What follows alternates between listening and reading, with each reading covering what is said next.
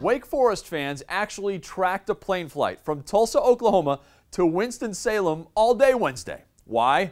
They all knew the next head Demon Deacons basketball coach could be on board. And sure enough, the legendary Danny Manning is the man deciding to take over the task of rebuilding the Wake Forest program. I'm Jeff Fischel with this ACC Now, brought to you by Ruby Tuesday.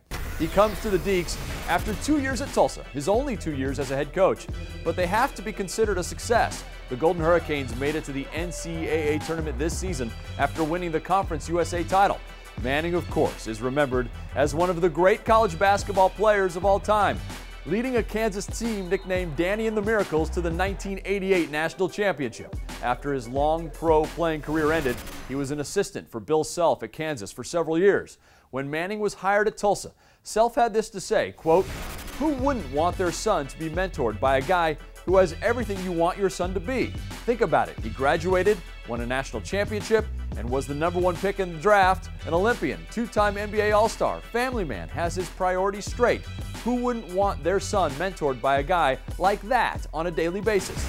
Manning's work is cut out for him at Wake, taking over for Jeff Bzdelik. The program went 51-76 in Bzdelik's 4 years. The Deacs have not been to the NCAA tourney since 2010 and haven't been to a Sweet 16 in a decade.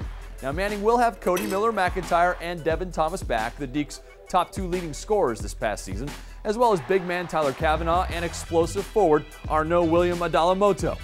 One other thing Manning has going for him, local ties. He actually went to high school in Greensboro. Again, Danny Manning, the new head coach at Wake Forest. I'm Jeff Fischel. This is the ACC Now, brought to you by Ruby Tuesday.